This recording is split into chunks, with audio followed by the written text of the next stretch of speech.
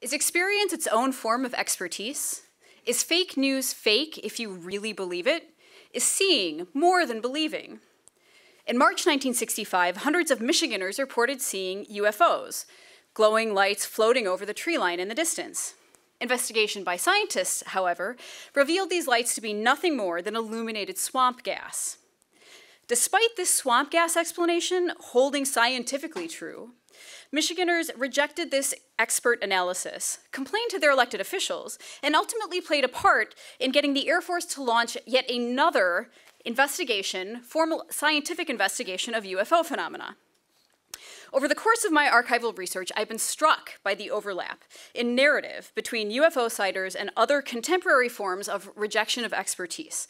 See, for example, those who argue that because a snowstorm dropped 2 feet of snow, the global temperature cannot possibly be on the rise.